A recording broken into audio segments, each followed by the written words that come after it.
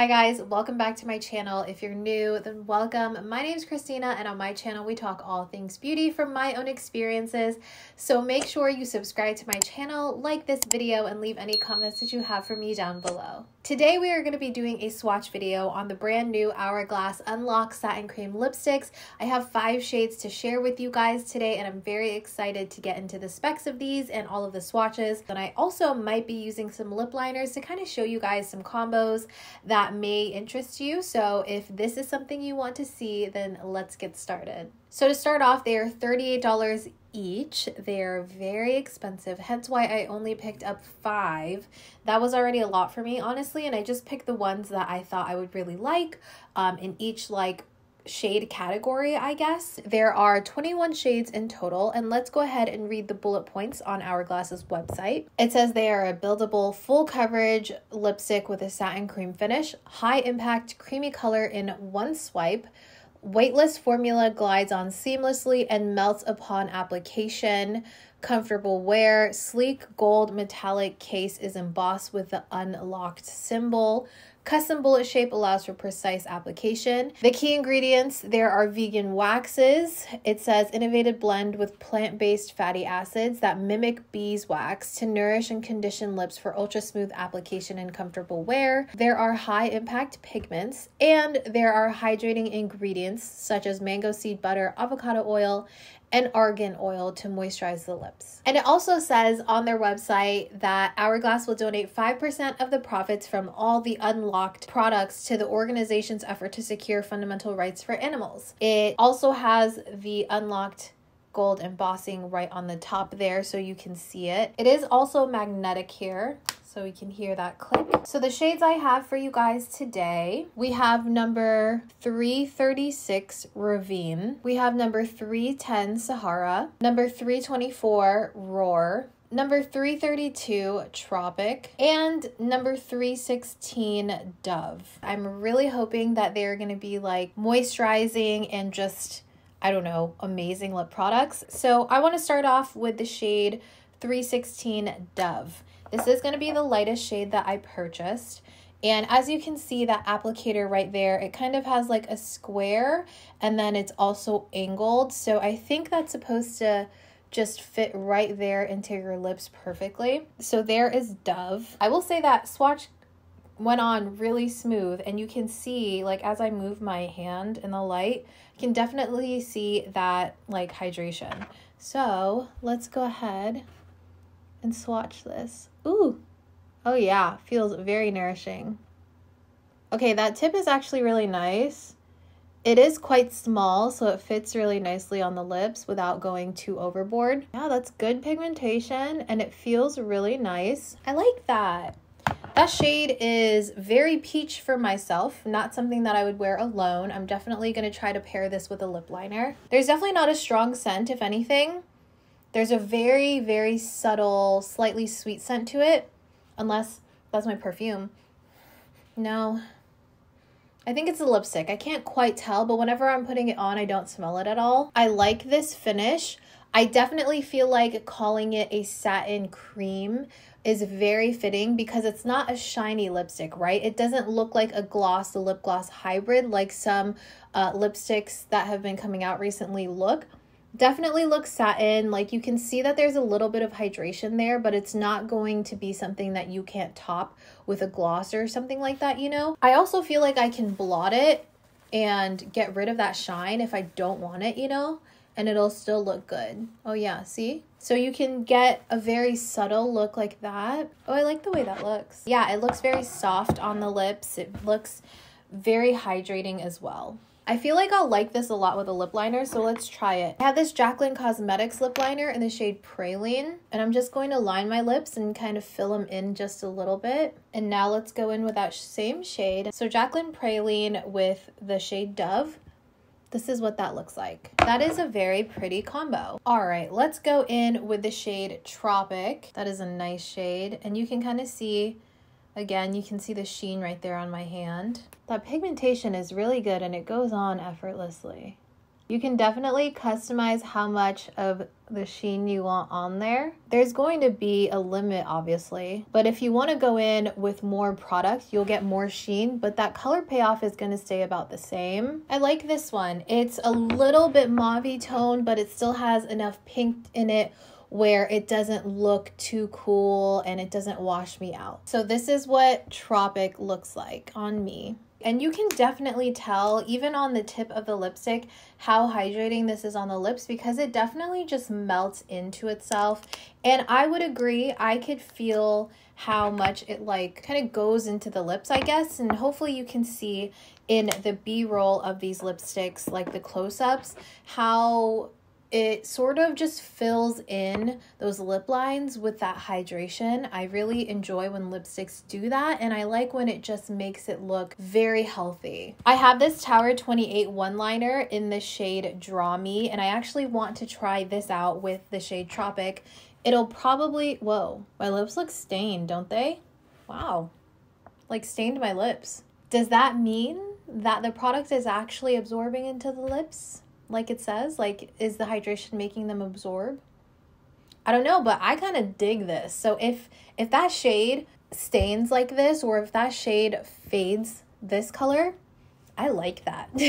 Anyways, let's go ahead and go in with this liner. It's definitely like a brown. I'm gonna outline it, and then I'm going to use a lip brush to just blend it out a little bit. Is it gonna make it too cool? Maybe. And then let's go in.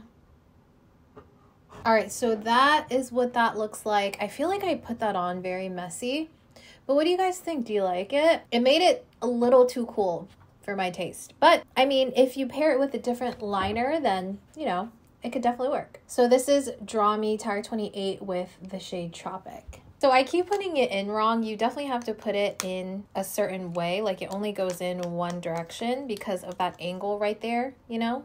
So kind of have to fiddle with it. You know what I bought, guys? I bought this little Vaseline because a lot of you told me that you use it to remove your stubborn or long wearing lipsticks. So I wanted to try it and I like it. Was not expecting these to stain at all. Now let's go in with the shade Ravine and swatch. I think this is gonna be the more pink shade that I chose. Yeah, this is like a hot pink. Almost magenta, I would say. Here is Ravine. Really fun color. I like this. It's a little shinier than I would like these types of shades to be on me. I prefer these to be more of a satin color, maybe veering towards like a velvety shade, you know what I mean? I don't prefer these to be glossy whatsoever, but if you do like that look with this type of shade, this is a really pretty one. I feel like it is a little bit more warm when it comes to a magenta shade.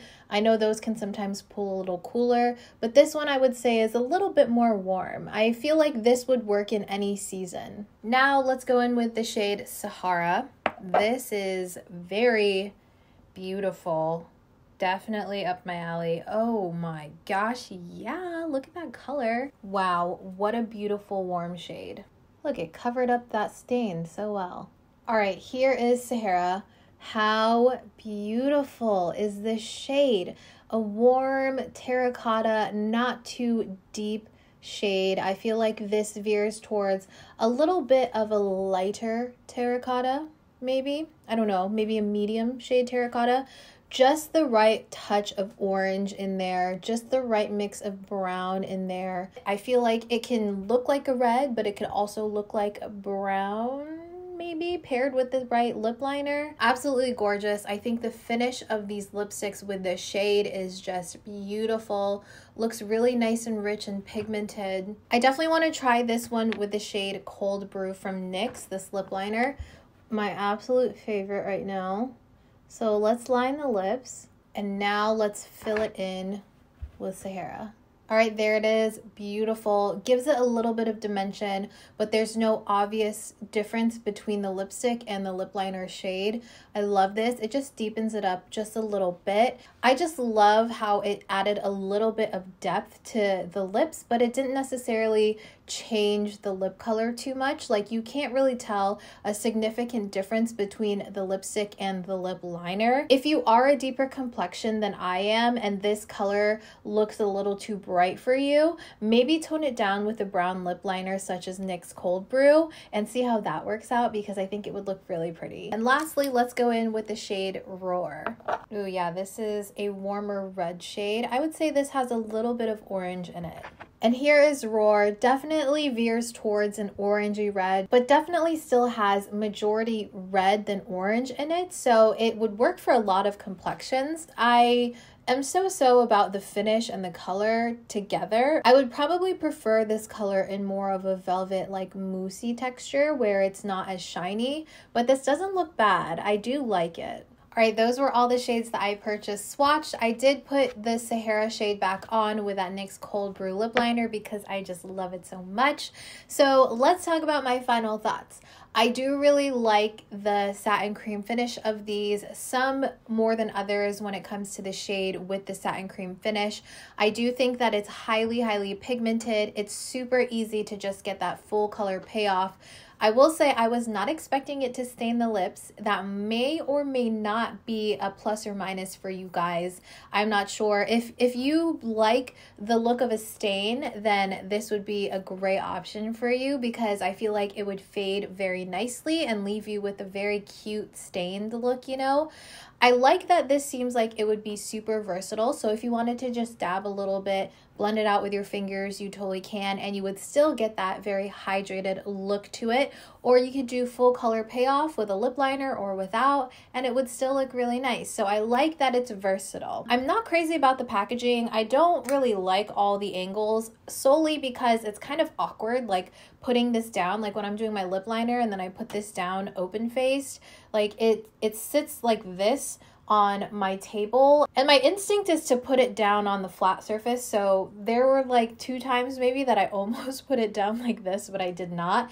And whenever you put this on, you have to get it again the right way. The magnetic closure is nice. I mean, it feels really sturdy, and I like how the actual bullet goes into the cap instead of just, for instance, I have these e.l.f. ones where it just meets right there, you know, at the magnetic closure. This feels way more secure because it does actually go into the cap. So that's nice, but I wanted to keep putting it down on that unlock symbol, but they don't sit. Well, I guess they do sit on the table fine, but it has the sticker on the flat side. So I don't know. The packaging, it's whatever. It's pretty. I really like the gold packaging, but the shape and all that, I don't really think it's necessary, to be honest. $38 though for a lipstick. Oh, that's expensive. That is expensive. I would pay $38 for this lipstick, like this shade, the Sahara shade. I love this. So my recommendation is to go into a Sephora or an Ulta, swatch the shades, maybe, you know, figure out which one you really like and stick to that one. I think $38 is very expensive. I could probably live without it, to be honest, but we'll see because I really like this shade. Would I recommend it solely on formulation and texture and the claims, and if they are true to the claim? Yeah, I would recommend it. But based on the price point, I would say pick up 1, maybe 2, and call it a day. Let me know what you think about this. Are you going to be picking any of these up? Let me know in the comments down below. I'd love to know. And as always, if you guys like this video, found it helpful, or both, please please make sure to like, comment, and subscribe for more videos like this one. And I'll see you guys in my next one. Bye.